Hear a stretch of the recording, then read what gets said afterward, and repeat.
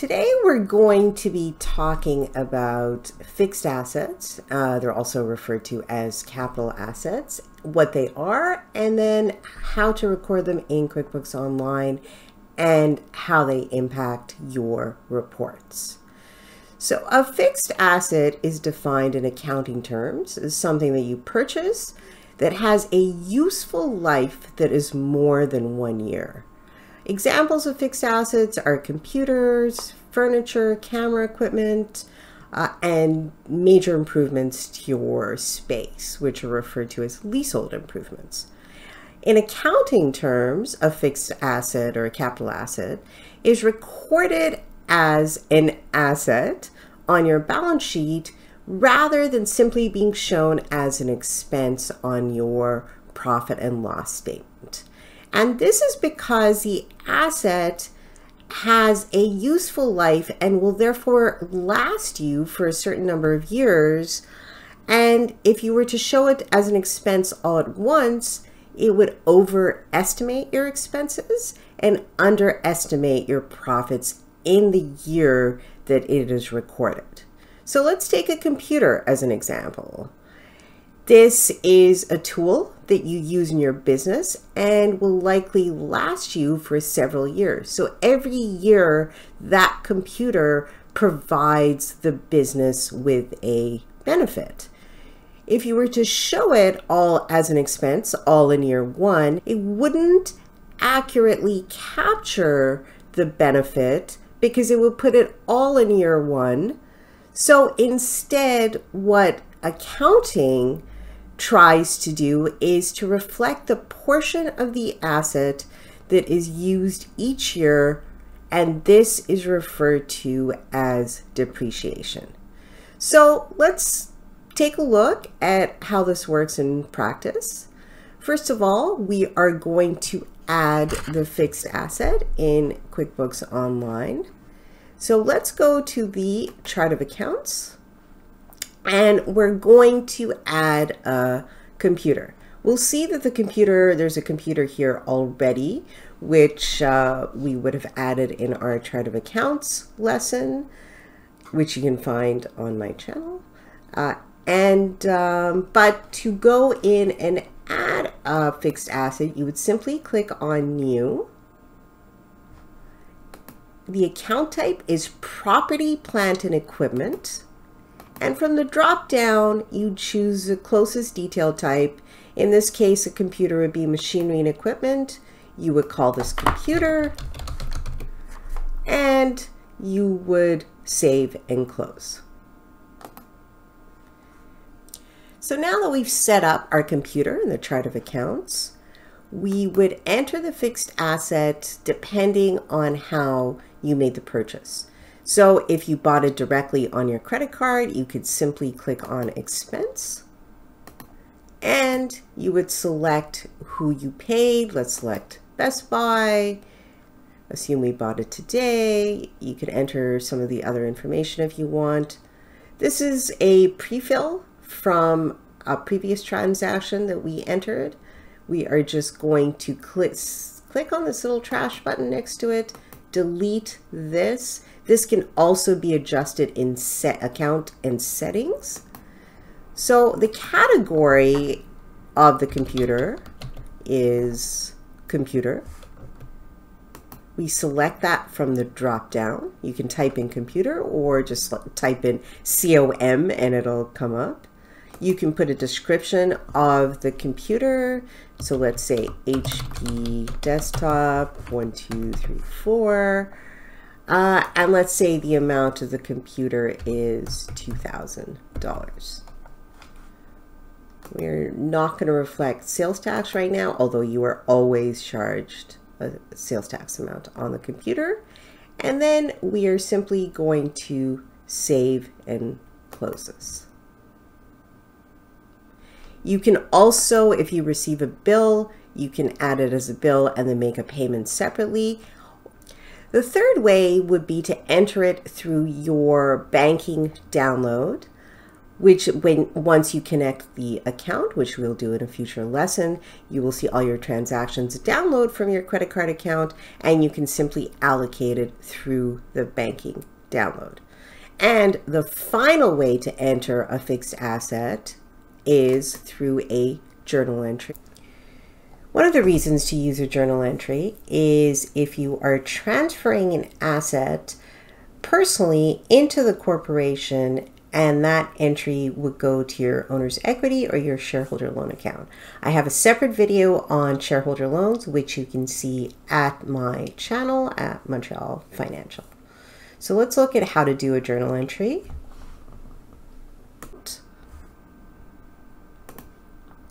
You would debit $2,000. And the debit means you are increasing the fixed asset amount, and you would credit your credit card account by the same amount. And in here, you could put in the description of the asset. And then you would, over here, save and close, and then you would have this reflected as your fixed asset. So let's go to our reports and see how it shows up. Because we recorded this on the balance sheet as a property, plant, and equipment, it has no impact at this stage on your profit and loss statement. So on the balance sheet, if we are to select this year, run report, you'll see we have the bank, the accounts receivable, and we have a computer of $2,000, and our credit card balance has increased by $2,000. And that's very simply it for a fixed asset. So now let us look at depreciation. Depreciation, as mentioned, is the way to reflect the loss in the value and the use of the fixed asset in your business over time. There are several methods for depreciation. We're not going to go over all of them there. The two most popular ones are the straight line method, where you would say that this computer is going to last me 5 years, and I am going to take $2,000 divided by 5 and take $400 each year as depreciation. The second way is called the double declining balance method. If you prepare tax returns, which most of you do in Canada, for your business, this is the method that is used by Revenue Canada, and it is the method that I suggest that you use in QuickBooks Online. And the way to calculate the amount of the depreciation for Canadian tax purposes is by taking the balance. You start with $2,000, and then you do a calculation by determining the class to which it belongs. The class to which it belongs is referred to as Class 50. It can be seen on the CRA website, which shows you all of the classes of depreciable property. So if we select Class 50, you can see that it is included here, and the CCA rate for Class 50 is 55%. So let me show you how that is calculated. So let's look at how depreciation is calculated by Revenue Canada, and these are the amounts that you are going to enter into QuickBooks Online. So in year 1, the calculation is slightly different, and then from year 2 onwards, it is the same calculation. Your computer costs $2,000. The depreciation rate, according to CRA on Class 50, is 55%. The depreciation on 55% times 2,000 is $1,100. There is a concept called the half-year rule in Revenue Canada, which says that only 50% of the depreciation amount can be deducted in year one. So the actual depreciation amount in year one will be $550, which is half of the full amount of $1,100, and applying the half-year rule. And then the balance to be carried forward is the $2,000 minus $550. And this balance carried forward is very important because it is the balance on which depreciation will be calculated in year two. So in year two, again, you have a depreciation rate of 55%. Your depreciation amount is $797.50, which is the same here. No half-year rule applies in year two. And your balance to be carried forward to year three will be $652.50, and then on and on until you dispose of the asset. So technically, this amount will never reach zero because you're always calculating a percentage of the balance. So we have in year one our depreciation amount of $550. Let's go ahead and record this in QuickBooks Online. So let's click on Plus New. And depreciation expense is in QuickBooks Canada always recorded by journal entry. So let's click on journal entry. A depreciation entry, unless you're doing it monthly, is usually just done at the end of the year. So let's select December 31st. We will type in depreciation. It probably doesn't exist. So it's going to ask me to add a new account. I can add a new account directly from here into the chart of accounts. So let's click on depreciation. The account type is an expense. It's actually reflected in other expenses. Amortization, depreciation, they're both very, very similar concepts. You can choose depreciation here. And here you can choose depreciation as the name of the account. Save and close this.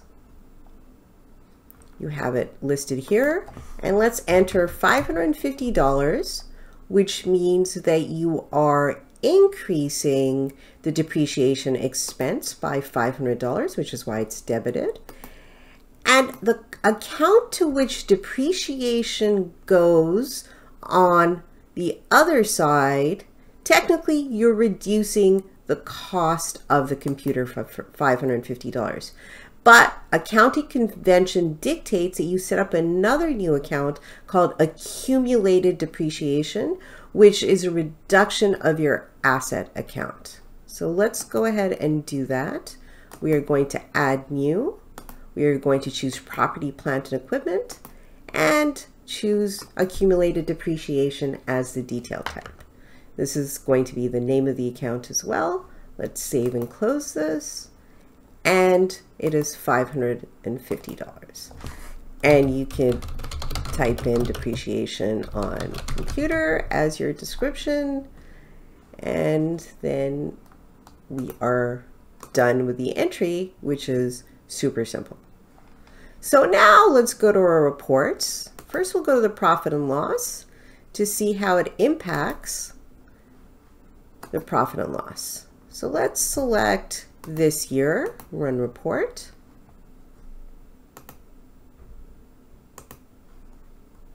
And you'll see the depreciation expense shows up as $550 under expenses. The balance sheet is going to be a little more interesting for total accounting nerds out there. So let's click on this year, run report, and you'll see you have the computer, and then you have another line item called accumulated depreciation, which reduces the computer amount to $1,450. And this is simply how you would do this every year. So that is how depreciation works in in practice and in QuickBooks Online. To summarize, you determine the amount of the fixed asset. You add it as an expense, a bill, or through the banking download. And then you reflect the depreciation by determining a rate that you are going to depreciate your asset at, either by using the straight line method or the declining balance method, which I recommend, or there are other methods that you can use as well. And once you determine the amount, you enter the journal entry for the depreciation, usually at the end of the year. I hope this lesson helped. Please like and subscribe. And if you have any ideas for other videos, please leave them in the comments. Have a great day.